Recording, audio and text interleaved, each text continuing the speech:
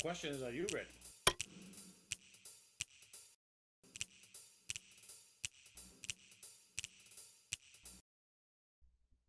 Hello, my name's Craig. I'm with CSR and Associates, and thanks for tuning into this video. We're going to give you all of the information you need to understand about how healthcare.gov and subsidies work on the exchange. And for you guys just tuning in case you don't know, we're going to cover some really important information for you in the event that you might be getting divorced or getting married. Also, if you want to be able to retire to age 65, prior to age 65, we want to talk about how you can do that and save yourself as much as $20,000 a year and push that forward in your retirement. And we're going to do all of that by really starting with a chart because we have to understand how subsidies work. And so when we look at the charts, I want to explain to you what you're looking at. Across the top is number of people in your household. Subsidies are available between 100% and 400% of federal poverty level. Why does that matter? Well, my buddy David is a family of four. He made $52,400 last year, and that put him at 200% of federal poverty level. I'll tell you why that matters in a minute.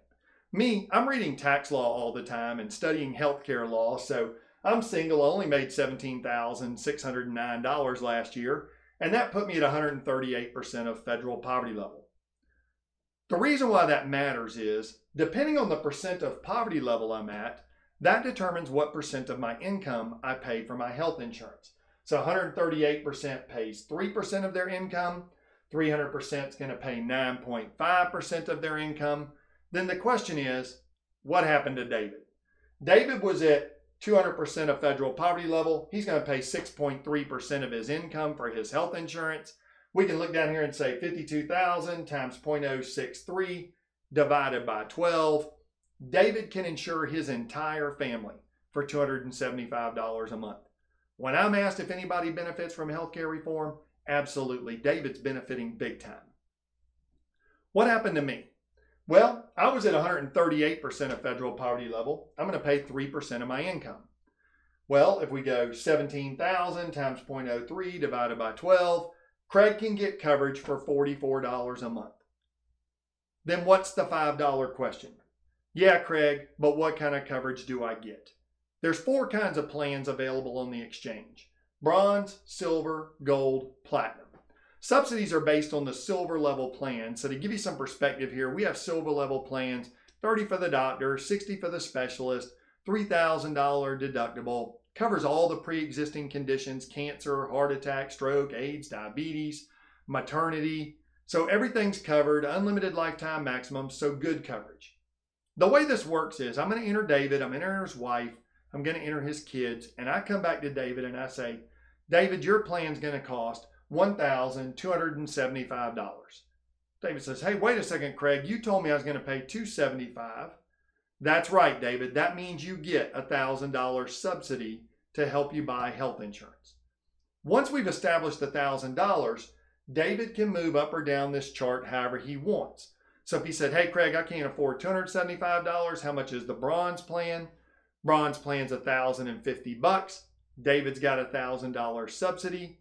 He's just going to pay $50 to insure his whole family. Oh, I want really good coverage. How much is the gold? Gold plan's $1,400. David's got a $1,000 subsidy, so he just pays $400 to insure his whole family. Well, then how does this work? One of the big misconceptions about the Affordable Care Act or healthcare.gov is that it's care. It's not care, it's a funding arrangement. What I mean by that is David's going to get the same plan. Blue Cross, Oscar, Ambetter, Cigna, etc. He gets the same plan, the same doctor's network, the same everything for Craig, who's paying $44, David's paying $275, or maybe somebody else is paying the whole $1,275 a month, but it's the same plan. So it's not care, it's a funding arrangement. The question we're really trying to ask here is, hey, David, $1,275 is due for you. Are you paying all of it, some of it, none of it? And that's what we're trying to figure out. So the hard part about this is I'm not asking David how much he made last year. I'm asking David how much he thinks he's going to make this year. Well, this year hasn't happened yet, so David doesn't know. So we go to the exchange and David picks a plan, Blue Cross, and he says, well, Craig, I made $52,000 last year. I made $52,000 the year before. I think I'm going to make $52,000. We pick Blue Cross. He mails his $275 check to Blue Cross. Federal government mails a $1,000 check to Blue Cross, and life is great. End of the year, David sits down with the accountant. How'd it go, David? Oh, it didn't go so good. I got laid off partway through the year due to COVID and only made $42,000. Oh, David, you shouldn't have paid $275 a month. You should have paid $175 a month. David's going to get a $1,200 refund right on his tax return. By the same token, how'd it go? Went great, got a promotion, got a raise, made $62,000. Oh, David, well, you shouldn't have paid $275. You should have paid $375. David owes $1,200 back, due right on his tax return. So the other interesting thing that happens for David is, because he's under 250% of federal poverty level, David qualifies for a second benefit called cost share. What cost share is going to do for him is lower his deductibles, lower his copays, lower his max out of pocket. To give you some perspective on that, we literally have clients that pay 70 cents a month. It's $1 for the doctor, $3 for the specialist, 0 deductible, better than anything you can buy with any amount of money out of your pocket, and they're only paying 70 cents a month because of that cost share benefit. One of the things we have to realize about healthcare.gov is it doesn't work the way you're used to things working. One example of that would be we do backwards math. We don't do forwards math. Well, gosh, Craig, what are you talking about? Well, you're used to forwards math. How much for me? It's $200. What if I have my wife? It's another $200. What if I have my kids? It's another $200. Our math doesn't work that way. So Craig comes to me and he says, hey, I want to buy health insurance. How much do you make? $40,000. That puts Craig single, making $40,000. He's at 300% of federal poverty level. At 300% of federal poverty level, Craig's going to pay 9.5% of his income for his health insurance. We go 40,000 times 0.095 divided by 12. I say, hey, Craig, I can insure you for $316 a month. And Craig says, hey, wait, I forgot about them 2 kids. Oh, now that makes Craig a family of 3 making $40,000. He's at 200% of federal poverty level. 200%, he's going to pay 6.3% of his income for his health insurance. 40,000 times 0.063 divided by 12. I say, hey, Craig, I'll insure you and the kids for $210 a month instead of just you for $316 a month, because we do backwards math. More people cost less than less people. If he then said, well, I have a wife too, now he's a family of 4 making $40,000 at 150% of poverty level. Oh, look, he's only going to pay 4% of his income for his health insurance. When we do the math, I say, hey, Craig, I'll insure you, your wife, and the kids for $160 a month instead of just you for $316 a month, because we do backwards math. More people cost less than less people.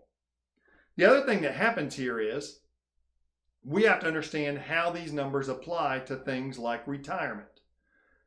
I have people call me on the phone all the time. Maybe it's a married couple in their 60s, 61, 62 years old. They say, hey, Craig, we want to retire. We're trying to figure out how much the health insurance would be. And I say, well, how much are you going to make?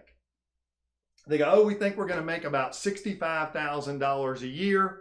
And what makes up the $65,000? They got a couple of Social Security checks, a little bit of a pension, and maybe they work a little bit or they don't work a little bit. So great. At $65,000 a year, they can get really good coverage. It's about $300 a month, and their subsidy is going to be right around $1,600 a month. However, what we have to get them to understand is if you break $68,960, you owe every dime of that subsidy back to the federal government. And they say, but Craig, my company likes to have me come back and do some consulting. I'm sorry, you can't afford to go back and do some consulting, because if they make another $5,000, they owe every dime of their subsidy back to the federal government. $1,600 times 12 is over $20,000 that they owe back to the federal government because they made more than they should have. understanding where we're at on this line and how we keep ourselves under it can be huge. Now, in that case, if they worked and had earned income, maybe they can make an IRA contribution, a 401k contribution, or something to keep their income below that. Because in our world, $68,000 and $98,000 is the same money. See, I'd have to earn $98,000, pay the taxes, then pay all the additional money for the health insurance. And so 68 and 98 is the same money. This is a big deal because people will say, but I can't live on 68. I really need 78,000. Well, if you need 78,000, you really need 108,000 because you're going to pay so much more for your health insurance. The other thing that happens here is we have to look at what's going on with the rest of our chart. And so in a scenario like this, I had a guy call me up one day and he says, take my wife off, I just got divorced. The thing about that is, it's December 15th. And so I go pull his file. He's a married couple. They made about $65,000 last year. The problem with this is you are what you are at the end of the year when you file your taxes. So when we go back and look at our chart, what happened to them was he made $65,000, but now that he's divorced, he's single. He makes too much money to get a subsidy. He'd already gotten it because it was December 15th. He owed his whole subsidy back to the federal government, $9,600. She's now single. She doesn't make enough money to get a subsidy because the problem here is you have to make enough. And if you're under that amount, a lot of accountants will tell you you owe the whole subsidy back to the federal government. Now, fortunately, we educate our clients and we read the law. And so I happen to know that what they owed back was a $300 flat fee for her. What hurts us is to know they owed $10,000 back to the federal government because they got divorced 2 weeks too early. The problem here was they're working through the divorce. They paid the attorneys. They split the assets. They thought they took all the whipping they were going to take.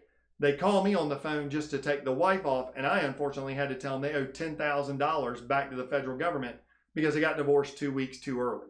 Had they waited until January, they wouldn't have owed that money back. Understanding the ramifications of that is huge, and we spend time trying to educate people that before you make these major decisions, get divorced, get married, etc., call and find out how that's going to impact your insurance and what money you may or may not owe back or even get a refund.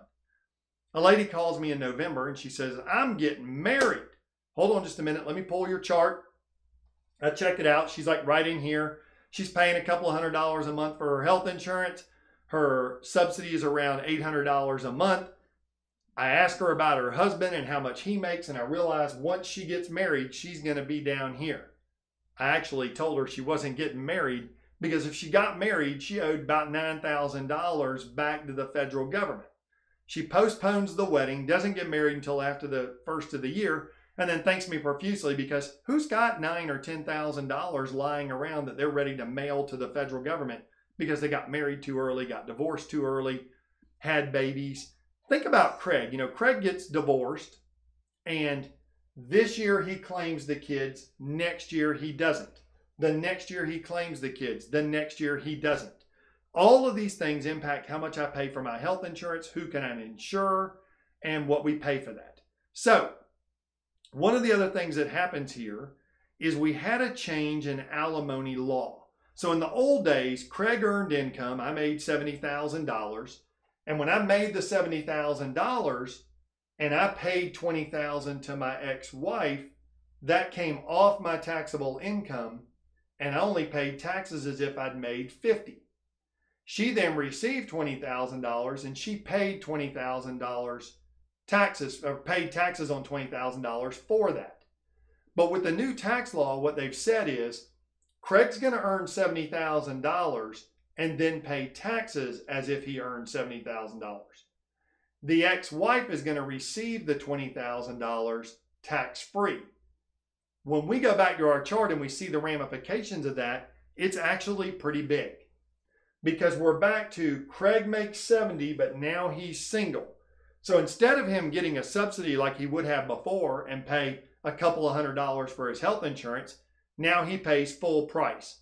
about $950 a month. The ex-wife has no income. She doesn't make enough money to receive a subsidy because the alimony she receives now is tax-free.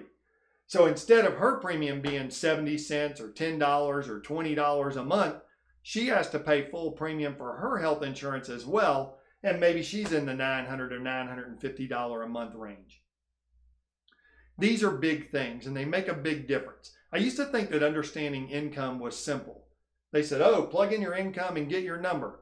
Then I started realizing there's all kinds of income. There's W-2, there's self-employment, Social Security, supplemental Social Security disability, alimony, child support, dividend income. Some of these things we have to count, some of these things we don't. Now that you understand how subsidies work on healthcare.gov, what you want to do when you're doing applications is making sure you're getting the information correct. Understanding what your income is, what you count, what you don't count, who you're claiming on your tax return, so that when your application gets done and at the end of the year when you sit down with the accountant, you don't have big ramifications from that by owing a lot of money back. We hope that you found this information helpful, and we're so glad that you were able to join us today. Please let us know if you have any questions. Have a great day. Thank you.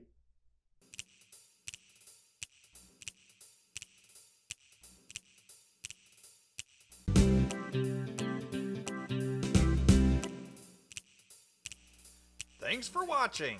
See ya!